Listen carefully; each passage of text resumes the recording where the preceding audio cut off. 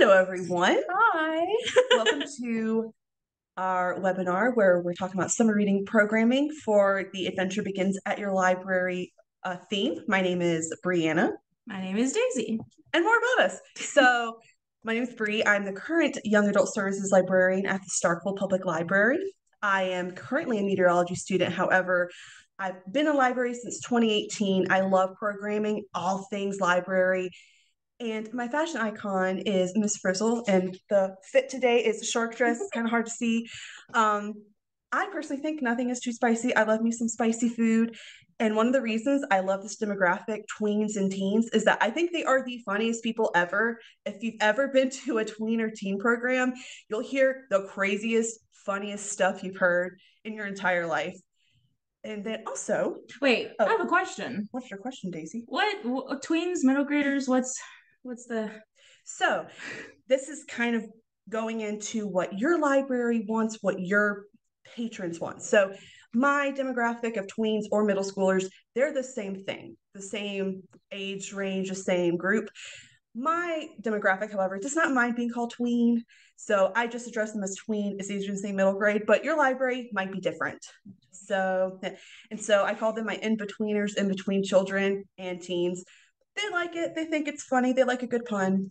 And like every librarian I have ever met, I love cats and I have a cat. And what librarian doesn't have a cat? I don't. Hi, I'm Daisy Martinez, and I was the former Young Adult Services librarian, and I just love interacting with the public and doing outreach a little too much. And so I requested to move to circulation desk, but I also knew that the teen programming and YA services was going to be in great hands with Bree. She's doing a phenomenal job. And as far as my time in YA services, the thing I am most proud of is the teen advisory board, because that, I don't know, it just made my heart happy that I was able to get teens in and they were able to give me their input. And it was just a fun time. And we'll talk about teen advisory boards later. I love hot Cheeto Funyuns. They're my most favorite hot chip of all time. I won a blue ribbon at mascot camp, and I bring this up at every job interview I've ever had. Thank you. And also, December 18th, 2022 will forever be my most favorite date in the world, because that is when Lionel Messi won the World Cup. And that is all you need to know about me. Exactly. Moving on. So, the things we'll be discussing in this webinar, we'll be talking about the prep work with summer reading. I feel like a lot of the materials that we've seen about summer reading are all like, these are really cool program ideas, but we need to start with like the basics of how we should plan and implement. Then we'll talk about our program ideas and inspirations, and then we'll go over some topical middle grade and young adult book recommendations. But before we get started, we need to give you a reminder. You need to keep in mind, and the hand is freaking me out, but that you are amazing, incredible, brilliant, resilient, tough, hardworking. You are so many great things. And I feel like a lot of times in libraries, we, especially with social media, we compare ourselves to others, compare our programs. That library got more teens than I did. Why are they having more fun or more success? And we just need to tell you to stop that, because you are the expert in your community, in your library. You do so much for the community, and you need to know how valued and important you are. And so before we talk anything about today, we just wanted to make sure that you knew that you're amazing. And please don't compare yourself to others, because you are wonderful just the way you are. And thank you for everything that you do for your library and your teens and middle graders. And show. Yes. And so now we have to talk about how to get the teens in. So a teen summer probably said, where are the snacks? Working with teens, you know that teen programming and snacks go hand in hand. So let's talk about how we work with that demographic. So one important thing is learning how to work with teens and middle graders. And I personally found, and I'm sure Daisy can attest to this, that working with that demographic, those two age groups, pretty much the same. So first of all, don't take things personally. If you remember yourself as a teen or a middle grader, like I remember myself as a teen or middle grader, I was super moody. It was an awkward time in my life. I didn't really know who I was. And just don't take what they do or what they say super personally. Another thing we need to keep in mind is be flexible. Their interests change. They might come to a program and realize they want to do the passive stuff you have on the shelf. So be flexible, really encourage that. And another thing, they love when the teen librarian is excited. So be excited about things. However, there is like a point where you have to know when not to be excited because you don't want to come across as cringe or uncool. Yeah. Prep work. Yes. Yeah, because sometimes that would be cringy. You just kind of feel out the teens and the vibes and the middle graders. Because there are teens that walk in here, I'm like, oh, okay, they're cool. I just got to remain calm. Oh my gosh, my first summer reading program experience time, I was overwhelmed. I wasn't sure what I was doing. Thankfully, I had Bree. She gave me notes and tips from what the library did in the previous summer, because coming in I didn't want to change things completely, but I did want to keep some of the same elements that I thought worked well. And just getting feedback from teens, that was the main thing. But how I personally did prep work was, I am a dreamer. I love to dream big because then I get inspired and excited. And once I'm inspired and excited, that motivates me to do all the other things. So I would dream and brainstorm like, big, what could possibly be done. And then you have to identify the doable, because budgets aren't what we would want them to be, and other things, materials, we don't have like bajillion square feet of space.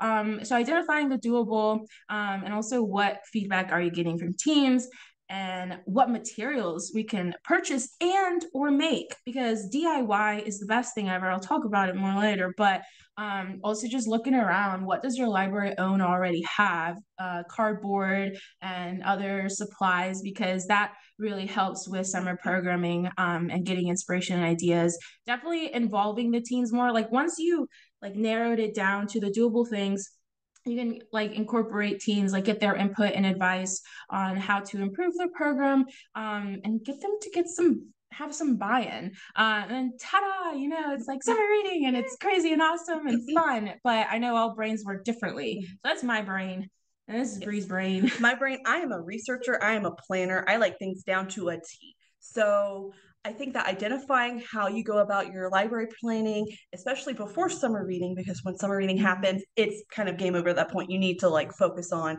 the droves of teens or middle graders that are coming into your program. So like ahead of time, I will plan and program. I'll work with my brain and not against my brain to make sure that I'm making programs that I know I can do, that are realistic. Like Daisy said, identify the doable. And that's how I approach my summer reading planning. So I think that we talk a lot about doing the cool programs and like talk about the cool programs we're doing, but we need to kind of like take a step back and identify, this is how I need to do it, and really familiarize yourself with how you plan, and how Daisy might plan is different from how I would plan. Yes, and that is also another reason that I love going to Bree, or having someone at work or at the library that you can bounce ideas off of, because our brains work differently. Yeah. But also when she gets excited, I get excited, and it just really helps keep you motivated and pumped up. But I know not every library has multiple people working with like youth, young adults. So just find a coworker that you can speak with, or a family member or a friend, because I think it's important to find that support system or network, and get yourself a hype person. That's what we recommend. Getting a hype person. And then while you're doing the prep work, in order to get excited and get involvement, and even if you don't have a coworker like I have with Daisy that I can bounce ideas off of, you can have a teen advisory board. Teen advisory boards, they are wonderful and amazing. And how we initially get the teens in first is snacks and volunteer service hours, because we did some research. The schools around here, teens are required to have a certain amount of hours before they graduate, and teen advisory board, it's an hour once a month of them coming in and giving us input on how we can improve services and programs geared towards them. And also they can choose to be involved more throughout the month, but I think it's easy to ask for an hour a month because they are very busy. And so we've had to fine tune and select what times and stuff works best for them.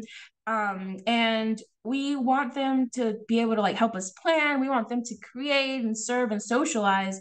And when we were talking about being flexible, I know like my first time meeting, I had like an idea of what we were going to talk about. I had the little agenda and everything printed out, but then they just wanted to talk because they were meeting each other for the first time. They wanted to talk about other things, and I went with the flow because that's just how it goes. So it's a great way to get teens involved in helping out with summer reading. Exactly. And then they have that buy-in of like, I helped plan this, so I'm just going to go to it as well and like see their efforts have been rewarded. So now that we've talked about all the prep work, let's launch into the programming section that you guys, this is probably my favorite part of all the webinars I've seen of summer reading.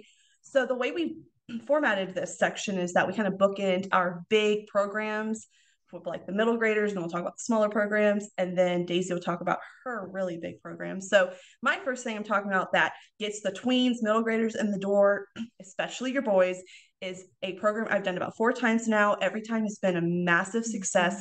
I call it Roblox After Hours. The basic setup is that I download Roblox on our patron computers, and then on Friday after we're closed, they'll come in and we'll just have a Roblox gaming party. It's very reminiscent of the early 90s with the LAN parties. So just some pictures of how I go about it. So as you can see on this top left picture, it's me talking to all the tweens at the table. So when they come in, I have a presentation that's just a very silly summarization of all the rules that we need to abide by.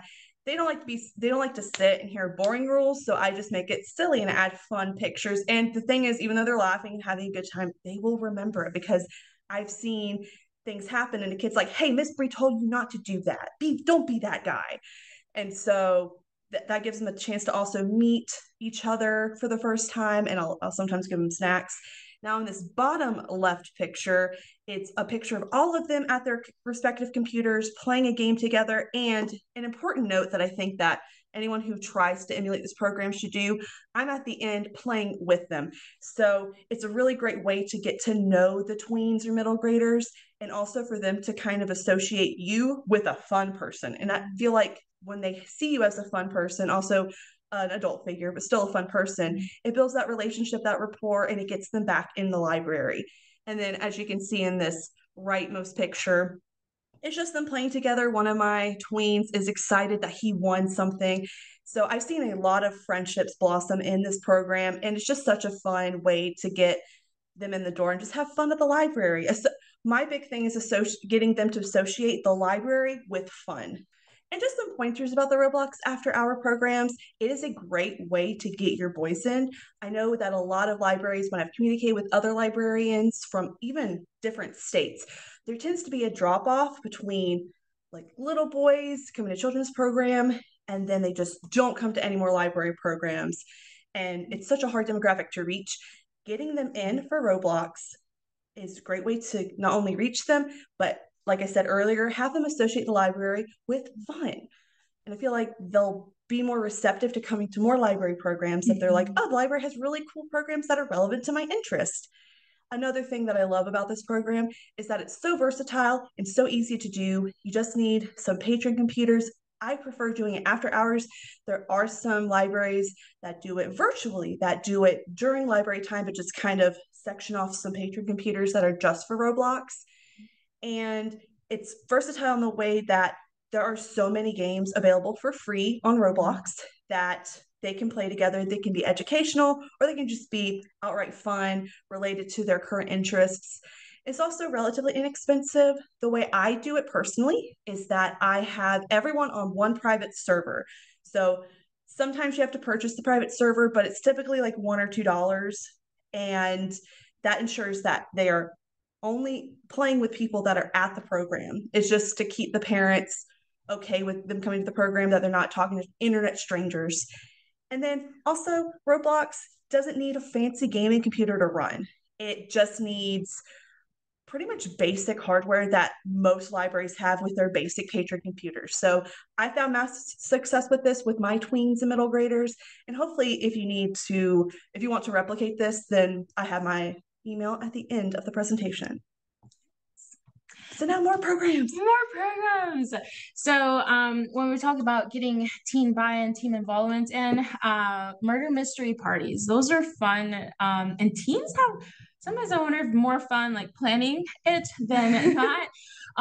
Because Murder mystery. There are lots of like pre-built games online, or you could make your own. And I'm kind of a fan of making my own. So what I did is like my friend had already had a murder mystery game, and I just took it, the structure, and then I called a meeting with the teens. It was teen advisory board, but they could bring friends and everyone like that. We literally just sat around the bean bags and the chairs and tables, and I said, "All right, everyone, come up with characters." And then they start shouting like ideas and funny things, like, all right, come up with characteristics. And then they were like, oh, there's a man and he talks to his invisible parrot every 7 minutes. Just the randomness that comes from their minds. I love it so much. And then for some reason they really love talking about murder weapons. So that was interesting and it was fun. But honestly, I had more fun with that like planning session than I thought I would. And yeah, and everything else, the structures, the plans, like you can reach out to us afterwards if you have questions and whatnot. But murder mysteries are great. Clue, had a team bring in her Clue game and we just base it off of that, or the pre-built games online. But definitely if you want to involve the teens, let them be creative with the characters and the props and things like that. So yes. And then another idea of a creative, like crafty program is based on the vacation tile coasters program that's already in the manual, and I have the page number. However, I thought this has so much potential. Let's expand it. I love the theme because it's so broad. So let's expand it to don't just make vacation tile coasters with like collages of cars and road trips. Let's expand to fictional worlds. Like, for example, on the right, that picture are perler coasters of the mana symbols in the card game Magic the Gathering. And I love that card game. And just it gets those who might not be interested in just making a collage tile coaster and being like, hey, we have perler beads. You can make a Star Wars coaster, or you can make a Minecraft coaster. It just the possibilities are endless with that one. And also it's just something for them to take home and use. It's very useful. The next suggestion for programs we have, this is a little more broad, but just a suggestion that we both think goes really well with the theme, are TTRPGs or tabletop role-playing games. Now, you can be as involved as you want, or you can have, through teen advisory board or just general interest in your community, you can have a teen be in charge of being the game master, the dungeon master, and they can build the world with potentially other teens or even middle graders. You can, again, the possibilities are endless. I do recommend, however, just not to overload yourself, or the teen that wants to pursue being a GM or a DM, is I recommend having registration. I know sometimes that seems like an obstacle that you don't want to have. However, because of just how involved and complicated it can be, knowing how many to expect, I feel like registration is important. Mm-hmm. Another great aspect about this is that there are so many already available pre-built games. If it seems very intimidating, you don't want to have to create your own. There's so many pre-built games for different franchises and fandoms. And so gauge what your population likes doing, and you could probably find either an official TTRPG online or a fan-made one. And the fan-made ones I found are just as good, if not better, than the ones you can buy from the company that creates the program. For example, I found this great Pokemon role-playing game. It has like a 400-page player manual. It's insane, and it's all fan-made, but it's amazing, and I have so many people that want Pokemon, so I might have to do that for me. Also, Avatar: The Last Airbender is still very popular and relevant with at least our demographic. Exactly. We love Avatar. And us. And us. We're big nerds. And then also for the middle graders, Wings of Fire, still a very popular franchise about dragons, and dragons are cool. And I have linked in the resources a fan-made role-playing game for Wings of Fire. And I believe I also did the Pokemon one. Ooh. And so moving on to different types of programs to start those selfies, but insert the city you're from. It's like a community scavenger hunt, and you can, because that's another thing I love Teen Advisory Board is it exists, but you also get to know the teens. And then when you notice that they have a skill or an interest, you can promote them, or you can empower them to like, hey, create a scavenger hunt. We had a team create one for like Christmas. It was around town. It was brilliant and wonderful. And so for this one specifically, I think it'd be cool. You can depend how different you want to do it, but you could ask businesses if you could leave Like, for example, a little or something random, like a capybara, like at their business or whatever. And then you ask the teens to take selfies with the capybara at this location, that location. It could be restaurants, or if you want to highlight awesome community organizations that are doing great work. And it's just another way for teens to find out, like, the Humane Society is always a great one. We like in Starkville, we have Starkville Strong. They work with feeding people and helping keep them homes, and lots of opportunities to grow and learn about things, but in like a fun way. Or you could literally just put capybaras in random places and take selfies with them. And it ties in like with the community adventure game, the manual, page 173. But also adventure could literally happen anywhere. But we are very fortunate to live in a college town where we have a lot of international families. And so I think that it's amazing to always try and incorporate different cultures and regions outside of where you are so teens can be exposed to that, because it's important to learn about other cultures and around the world. And for example, my mom is from El Salvador, and like, hey, let's make pupusas. It's very simple. I have made tortillas with what were they, like middle graders before. It was a little hectic, but it was awesome because all it involved was water and flour, and I don't let them touch the hot stuff. But at the same time, talking about that country, the region, fun facts, it was just fun. And so partnering like with the university or other community organizations around you, I think would be very, very important. And you could also have teens talk about their culture, because there was a teen that would come to teen advisory board, and she was like interested in Korea, like, well, because she was born there, obviously, and so she wanted to start a Korean club, and it was a way for her to talk about cultural elements, favorite foods, and it's been really great. So again, empowering teens, like encouraging them to maybe do a little more than they thought that they could. And then you could also do the Taiwan adventure on page 49. I feel like a commercial. Back to you. Yeah. Thank you, Daisy. So another aspect is kind of an offshoot of the travel too that would be a little more approachable if you don't have like the ingredient or the supplies to get the food program going, or maybe not even the budget, because sometimes like we struggle with the budget as well.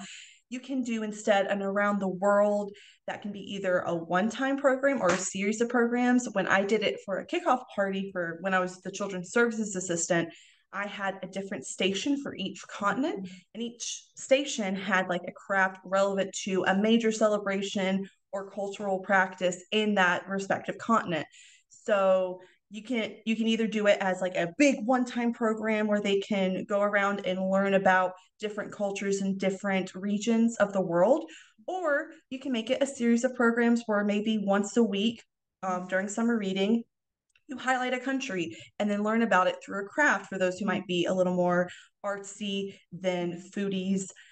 And I think this is a great way to tie in books for a display relative to, like, for example, you're in Japan that week and you're making crafts relevant to the country of Japan. You can have a display with books about Japan, with books that from authors about Japan or just set in Japan. I think there's the possibilities are endless with that one. Yes.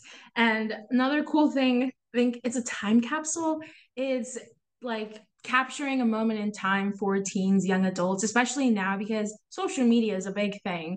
They're putting their lives on social media, or some of them, not all of them.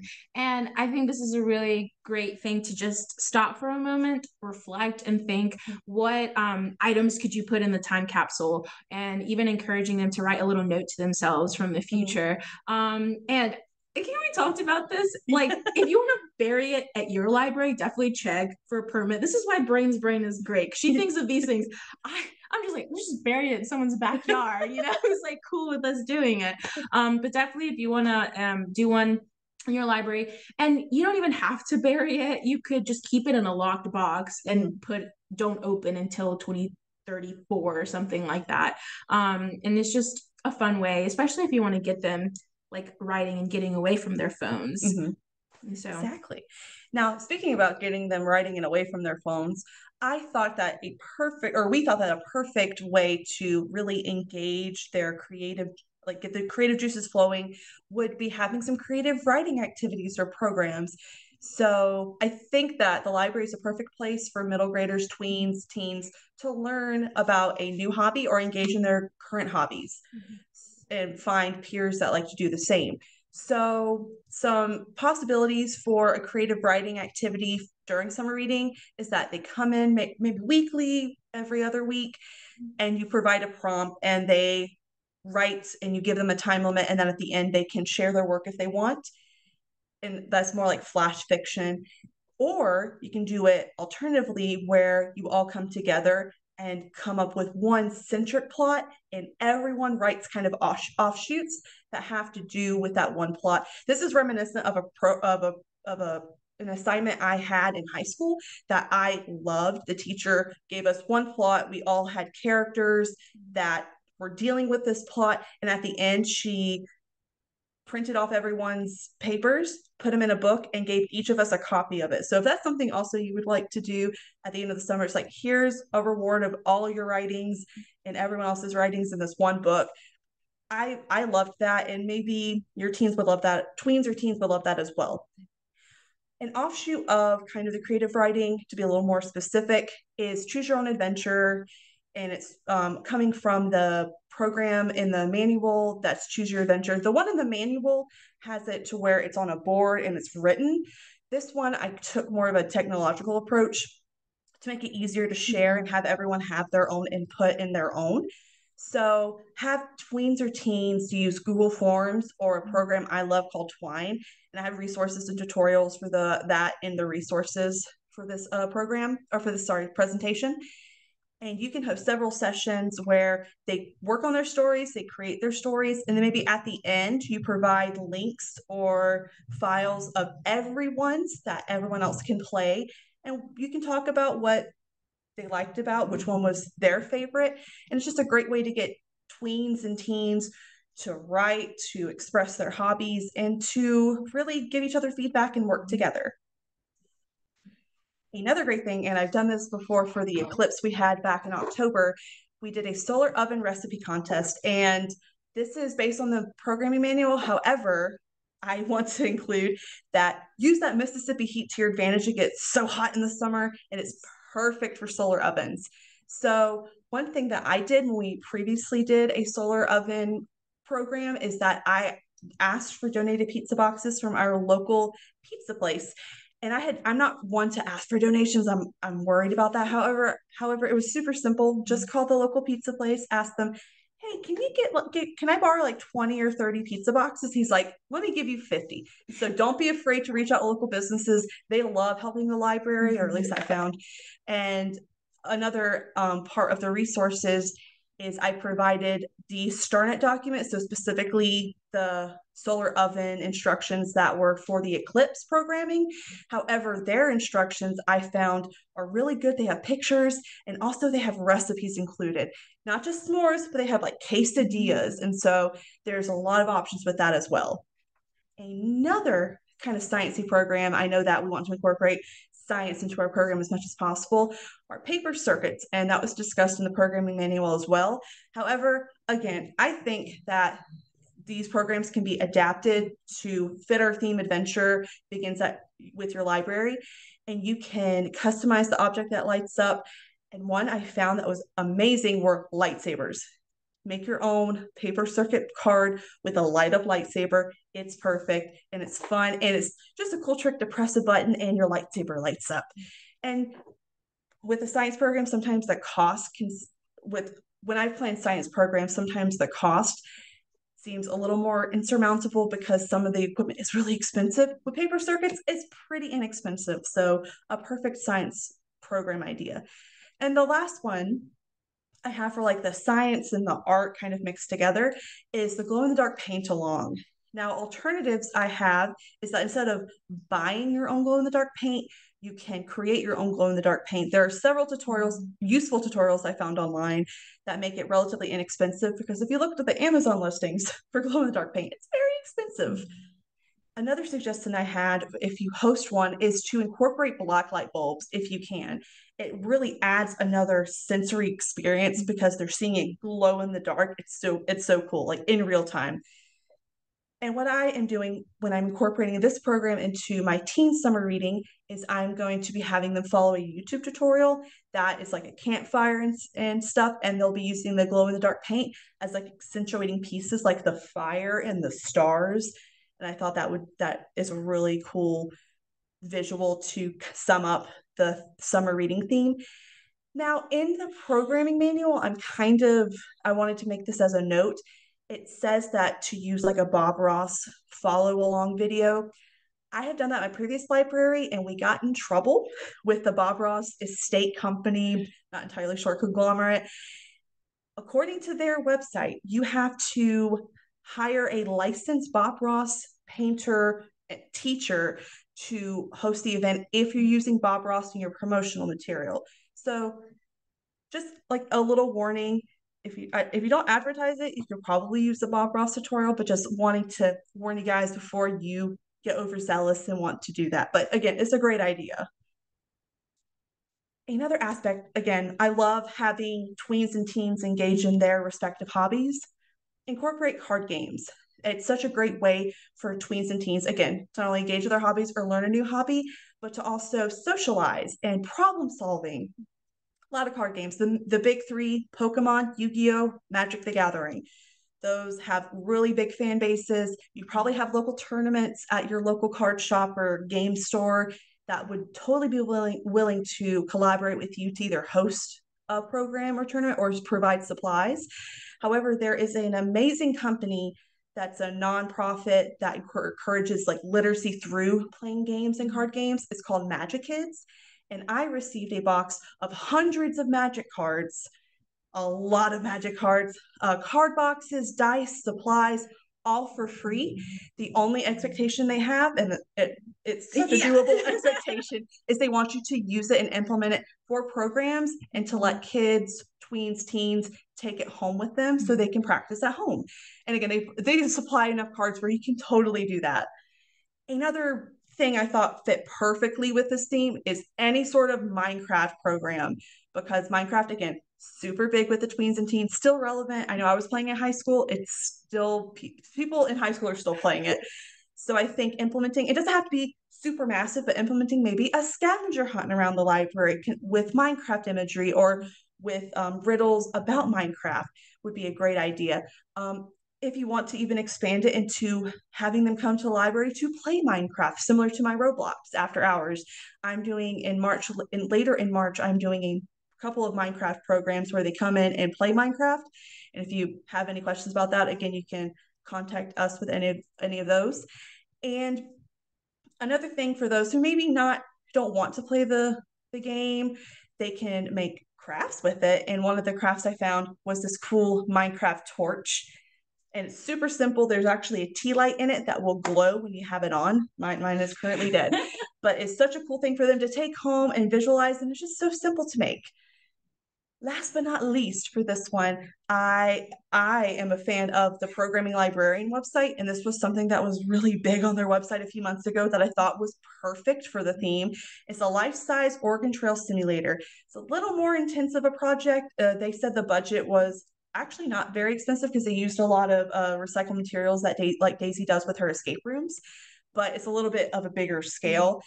And I think it posed as a fun challenge for tweens or teens. Not only are you teaching them history in a fun way that they won't even recognize at that point, but you're also teaching them resource management. Essentially, the program is emulating the entire Oregon Trail game. They can run into problems crossing the river or one of their ox dies. So I thought it was a great way to bring that beloved game to life. And also, you're not limited to just tweens or teens with this. If you want to involve other members of your library staff that do more adult programming, you can make it a family program. So I think with the life-size Oregon Trail Simulator, the possibilities are indeed endless. But ahora vamos a hablar sobre cuartos de... Oh, sorry. Are you paying attention? Hopefully. what is that? So, what is an escape room? All right, when I first started working here and I was tasked with bringing teens in, I thought to myself, how the heck am I going to do that? And at the time, Stranger Things season 4 had come out, Kate Bush with her lovely song. And it, sorry. This is so Max from Stranger Things season 4. So I watched that show and I thought it was amazing. Also, my now fiance at the time took me to my very first escape room. So I think it was a culmination of Stranger Things being so big, like on TikTok and social media, and then me just having experienced my first escape room. I'm like, I think this is something teens would like. And thankfully it worked. And I was scared at first that I wasn't going to be allowed to have it because I was new. I was like, what is allowed at libraries? And so I love that Bree said, bring it for Roblox. It's like you bring in kids and or teens, middle graders, just so they can associate the library with fun things. And it's like, wow, I just really love that. And so what is an escape room? It's a game. It's a team of players. They discover clues, they solve puzzles, accomplish tasks. They try to get out in a limited amount of time. And usually like the professional escape rooms cost a lot of money to participate, especially if you have multiple people, big families. And our escape rooms are free, obviously. Like all of our library programs are free, but a lot of times people don't know that. And I know libraries all don't have a dedicated teen space or teen room. And so we were very fortunate that we have the former law library is now the teen room. And I think that shows how much we value young people, and that's great. But also other libraries, if you don't have a room like that you could do an escape room in, it's fine if you just use a corner of a place or something. Because I thought that I had to have all these fancy things to make the escape room experience enjoyable for people, but the only things you need is a timer and very stressful music, and that will make people feel like they really can't escape. Because I was scared that they were going to say, this is just a plastic curtain, I can just walk out. No, if you show excitement, and they will feed off of that, and then it's just a really great time. So like where to begin with escape rooms? This is probably the only thing I did a ton of research on, because Brie knows I'm just like, let's just go with the flow, I'm gonna wing it. And it was a lot of research. They were great, like YouTube tutorials and programming librarian, all of those things. That's been really great. But I think I love being able to talk to other librarians that have done escape rooms. And so for me personally, I think choose your theme first, because I want you to be excited about it. And I know we try and pick things that teens and middle graders are excited about, but I feel like if you're in this position, in this job, you're going to like a lot of the things that teens and middle graders get excited about. So get excited about your theme, because again, that'll motivate you and excite you. I love like coming to Bree, like, hey, let's talk this and hash out, like, because we just get so excited. Choose your space. Like I said, not everyone has a room, but you can get some cheap, I keep looking over here because that's where our curtains are, cheap plastic tablecloths. I got a team to hole punch a bunch of holes at the top, ran some and double-sided it with tape, and then we ran a string through it and just used command hooks to like put it on the wall to section off a corner of the teen room specifically for this. And it's really great. And there are like pictures in the resources file. And also decide how many locks and boxes will be needed. So how escape rooms work, you have to figure out the goal of escape room. Is it to find a key, to find a cassette tape? And you can put the cassette tape in a box that locks, and the key to that box is in another box. So it's like you have to unlock one box to get the other one, or you could just leave a bunch of clues and different locks around the room and you solve each lock individually.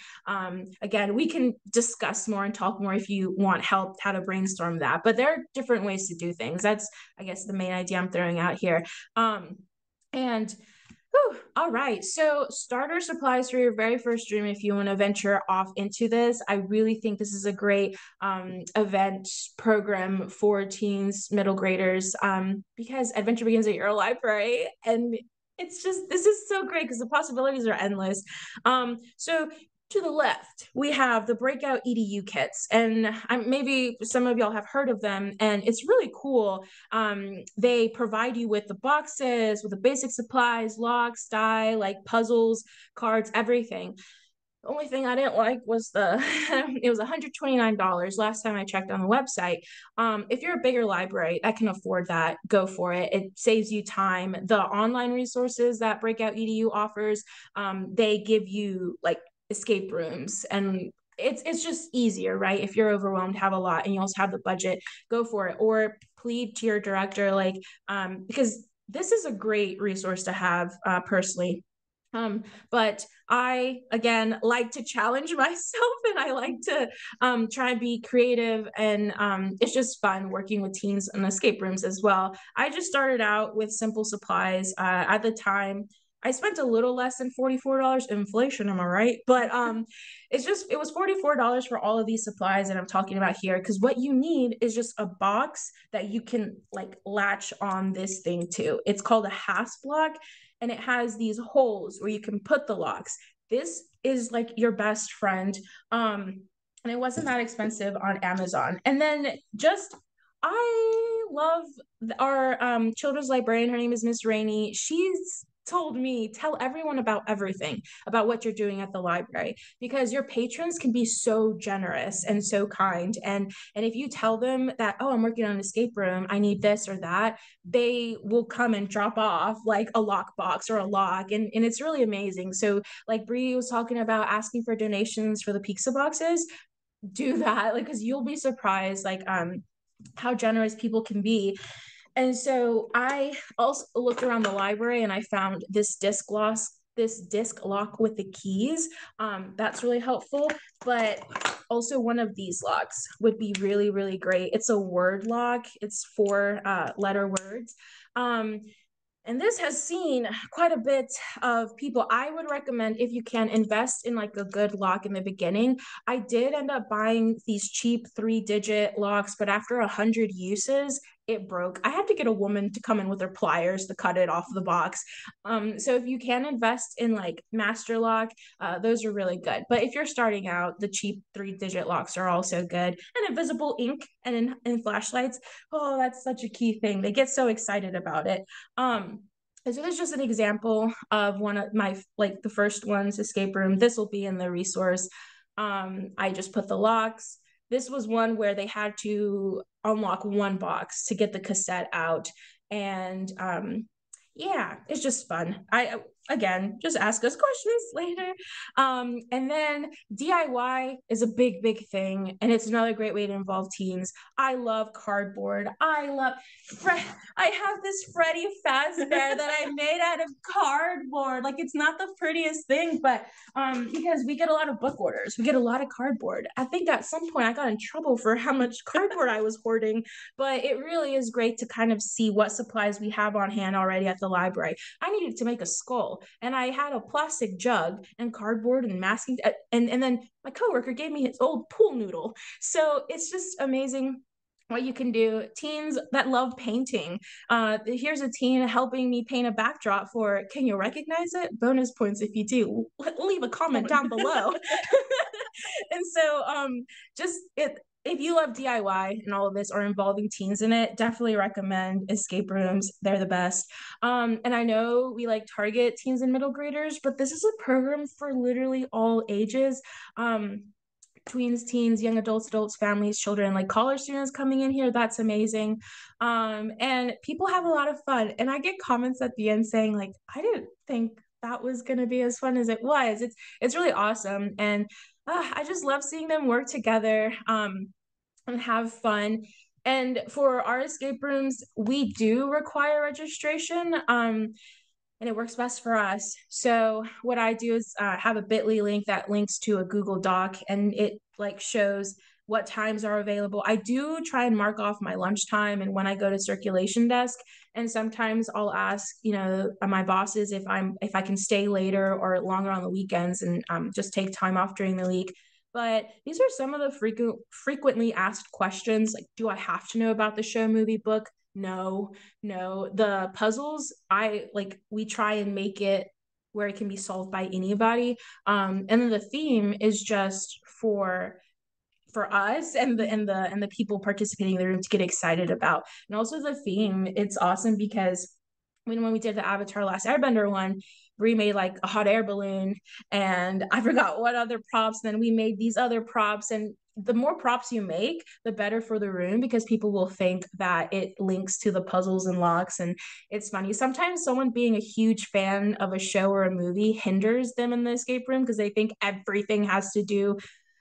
It's just a lot. It's fun to mess with them though. And then how many people in the group? 2 to 6 is the recommended size. Anything bigger than that, and then not everyone's going to get a chance to work on a lock or on a puzzle. And if only one person does it, that kind of defeats the purpose. It's like, we want you to work together. But I have had people do it by themselves and they ended up having fun. But you try and encourage them to come in a group. 13 and over, go for it, go wild in there, just do your very best. I do recommend like 12 and younger, come with an adult or an older sibling or cousin, just so someone can kind of make sure there's no arguing or fighting going on, because sometimes I feel awkward, like, because I create stressful situations and they end up kind of yelling. And so hopefully there's an adult who can navigate that. Usually it takes about 30 minutes. You can make it shorter or longer. I do try and give them extra time if I am feeling generous that day. But also, if you have back-to-back escape rooms, I have made like 3 little girls cry because they didn't finish the room. And then I talked to the parent, like, is it okay that they didn't succeed? And the parent saw it as a good like learning thing. And it was just really nice. Also seeing older siblings working with the younger siblings. And is it free? That's like a big one we get a lot. And yes, it's free because we're your local library. And yes, and if you have questions, please, again, reach out to both of us at the end. But now we're what libraries are mostly known for, which is the books. So here's some of our book recommendations for the middle grade and the teens. So starting off with middle grade, I meant to title this middle grade series. That's my fault. But here's some series I recommend. Some of these you are like like Wings of Fire. It's about a war amongst these 7 dragon tribes over some lost ancient treasure. It's about dragons. They're awesome. And also I love the fact that throughout the series they try to resolve conflicts about war through peaceful means. I think that's a great lesson to impart amongst your middle graders. And also there's also a graphic novel series for Wings of Fire. So if you have your readers that aren't big chapter book readers, the graphic novels are a great way to go. As we know, graphic novels are a great gateway into lifelong reading. Another series that I highly recommend is the Wing Feather Saga by Andrew Peterson. This is a hilarious book. The first book is called On the Edge of the Dark Sea of Darkness, and that sort of humor continues. And it's a book about a boy and his family that discover a family secret that may awaken an ancient power, and they have to stop it. It's very fantasy. If you have fantasy readers, they'll very much enjoy it. Another one that I highly recommend is Momo Arashima Steals the Sword of the Wind. That's the first book, but is the Momo Arashima series by Misa Sigiriya. And it's about it focuses on the Shinto religion, and this 12-year-old girl is set out to save her Shinto goddess mother. And she has to face demons that are intent on bringing chaos to the world. And so the fate of the world, as most middle grade series, lies on a 12-year-old's back. So no stress, no pressure. And then another series I highly recommend is Winston Chu, the Winston Chu series by Stacey Lee. And it is a modern reimagining of Chinese folk tales. And it's focused on Winston Chu, and he goes to a shop of curiosities, stops a robbery, and it gets granted this magical broom that might bring more chaos and might be more of a curse than a blessing. Other great middle grade series that I highly recommend. So you've probably seen this one, Keeper of the Lost Cities series by Shannon Messenger. The books are like this thick, but my middle graders love them. They will read every book. There's a million books in the series right now. I think it's still going. And it's the basic premise is there's this 12-year-old girl, Sophie, that can read minds. She thinks she's the only one that could read minds, so she keeps it a secret until she encounters another boy, or a boy named Fitz, who can also read minds. And the series goes from there. It's such a big scope fantasy series that I think is perfect for middle graders. Another series I highly recommend is City Spies, and this is by James Ponti. And essentially you have 5 kids that are training to be spies. They're spies in training, that they go all over the world to hone in their spy skills. And it's just really cool to see the different locations they go to and how they use their spy skills to like stop heists or do heists. It's really cool. Another series I recommend that are for like the lower end of the middle grade. However, I like to encourage reading no matter what reading level you are.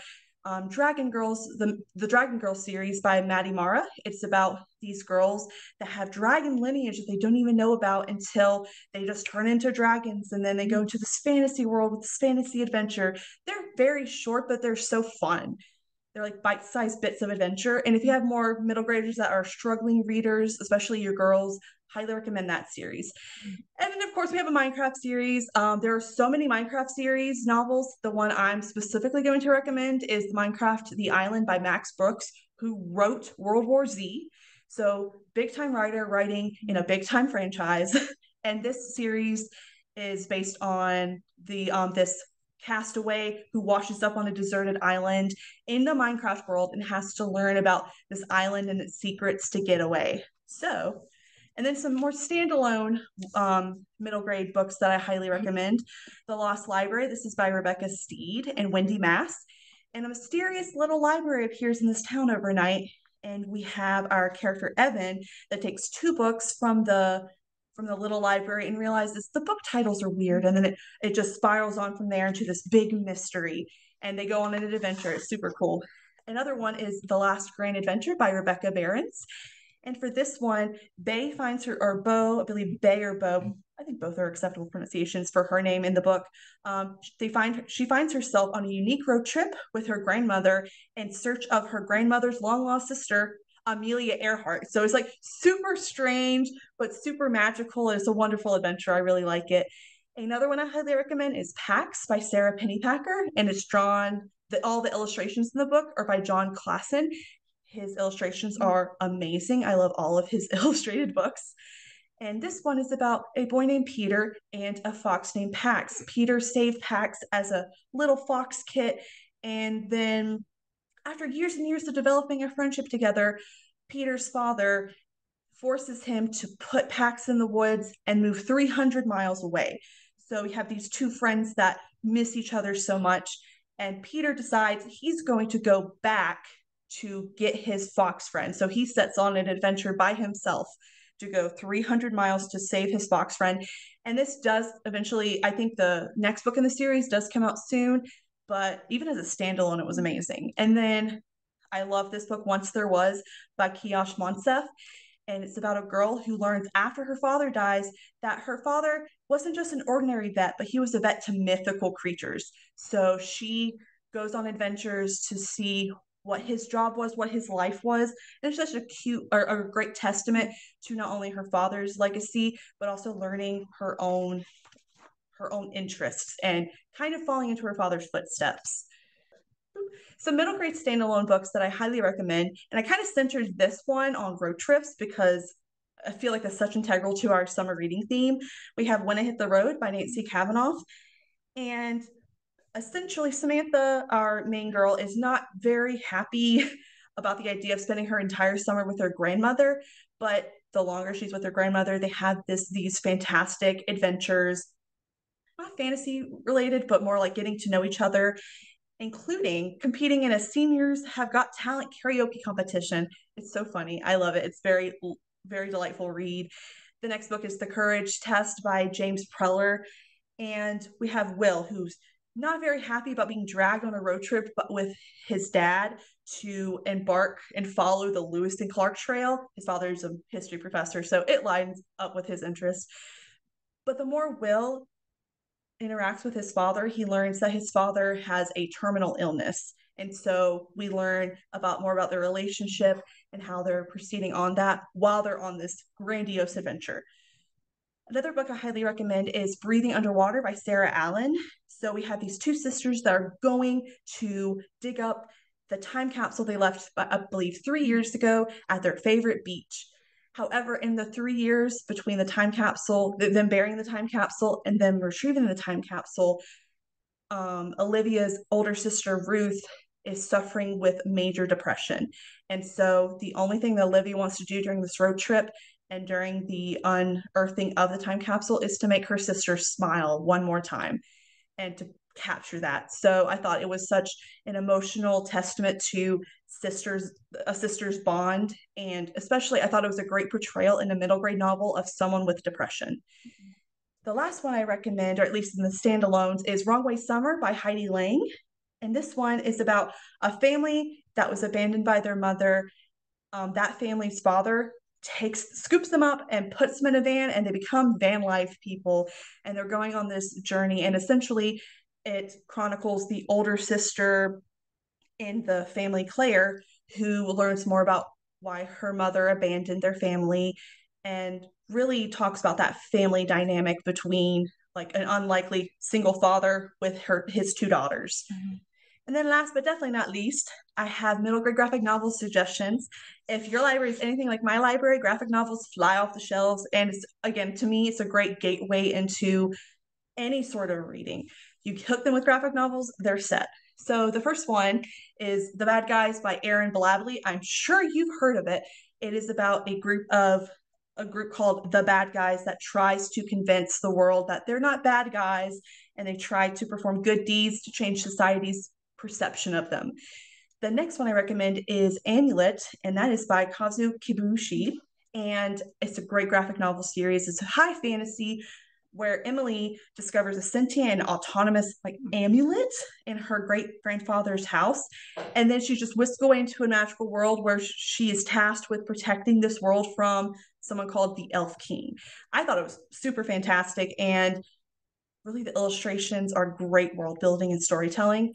The next one, probably my personal favorite, is called The Cardboard Kingdom by Chad Sell. And it's also a series. And this is just neighborhood kids that come together, take cardboard like Daisy does, mixes and mashes it, and just creates their own world and costumes. And it's awesome because they're not just creating fantasies together, they're also building their own identities and learning about themselves through this fantasy role play. And if you liked the SpongeBob episode with the box with imagination, you'll love this one. It's perfect. It's very reminiscent of childhood.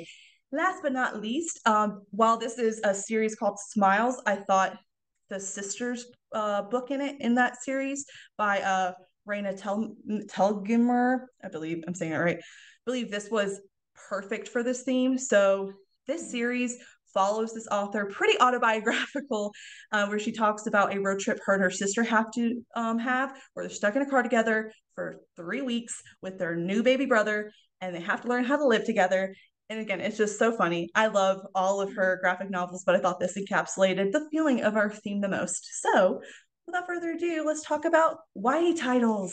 Yeah, so a big thing I think was important when I first did summer reading, I thought I had to follow things exactly or to a T, but I feel like themes can also just be shaped to how you want it, how you want the library to be. And so I think, for example, nonfiction books, YA nonfiction books, there's a ton out there. I would recommend for you to just look through and what your collection, what you already have, and see, oh my gosh, not like it doesn't have to be adventure specific, but anything could be an adventure really, because books, I think this is going to be the best theme ever to try and recommend books to, because every book is an adventure. Mm-hmm. So I would just recommend looking through like your nonfiction, your graphic novels, and seeing things in your fiction, what could entice a teen to read. And so I always just I would like to read this. So here's just some recommendations I have. And again, you don't have to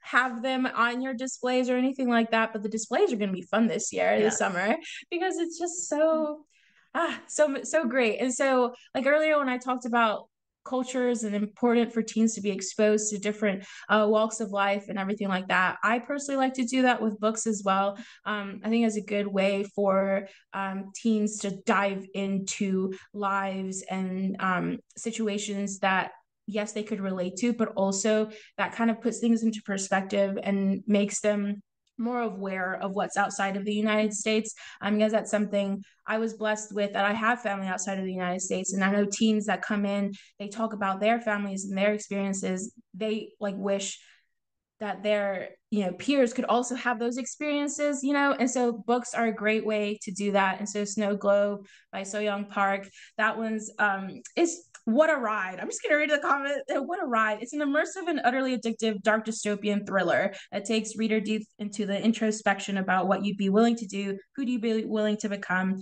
to get what you want, with the eerie, desperate, and exhilarating vibes of Snowpiercer and The Hunger Games. It's one of the best young adult sci-fi books out there. So that's like a comment, but obviously teens are going to decide that for themselves. Blood at the Root. I was just trying to involve books that have, like, this is a extensive world building, incorporates West African, Caribbean, and Black American history and cultures to explain a magical reality hidden from you and relevant to the Black diaspora and Malik's family history. It's just, I love books that are going to show new perspectives. And Siv or Sive, I personally never knew how to say it. You know how when you read, you just say something in your head. It's just a dystopian, but at the end, it just kind of makes you question. I don't know. I think it's a good one for teens, for themselves to figure out how the book makes them feel and how they look at the world and society. And then this one, I'm not saying the titles. When the Angels Left the Old Country by Sasha Lamb. Uriel the Angel and Little Ash, short for Ashmedai, are the only two supernatural creatures in their shtetl, which is so tiny, doesn't have a name other than shtetl. And the angel and the demon have been studying together for centuries, but pogroms and the search for a new life have drawn all the young people from their village to America. When one of those young immigrants goes missing, Uriel and Little Ash set off to find her. So again, just a book that's going to take you to different parts of the world. The Fox Maidens by Robin Ha. Kai Song dreams of being a warrior. She wants to follow in the footsteps of her beloved father, the commander of the Royal Legion. But while her father believes in Kai and trains her in martial arts, their society isn't ready for a girl warrior. Talessa, Talessa by Lani Went Young. So A Land of Secrets, A Girl on Fire, an epic battle of the elements. Can love truly conquer all? A thrilling love story inspired by Pacific mythology, featuring a sinister sisterhood with an environmental agenda and a fiery yet vulnerable young woman who must master her gifts before they destroy her and all that those she cares about. So it's just, she's trying to discover her family history and what's going on with like her grandmother and mom. And it's just another way to get teens to other parts of the world. Patron Saints of Nothing by Randy Rebay. Jay Reguero plans to spend the last semester of his senior year playing video games before heading to the University of Michigan in the fall. But when he discovers that his Filipino cousin John was murdered as part of President Duterte's war on drugs, and no one in the family wants to talk about what happened, Jay travels to the Philippines hoping to uncover what happened to John and the sides that led to his death. And Jay is forced to reckon with the many sides of his cousin before he can face with the horrible truth and the part he played in it. Yeah, that one was, again, it's just, you decide what's best for your teens and what they would like. I just like challenging teens to kind of read stories from other perspectives, and especially like As Long as a Lemon Tree Grows by Zulfa Katu. Salama Kassab was a pharmacy student when the cries for freedom broke out in Syria. She still had parents and her big brother. She still had her home. She was even supposed to be meeting a boy to talk about marriage. Now Salama volunteers at a hospital and homes, helping the wounded who fled through the doors.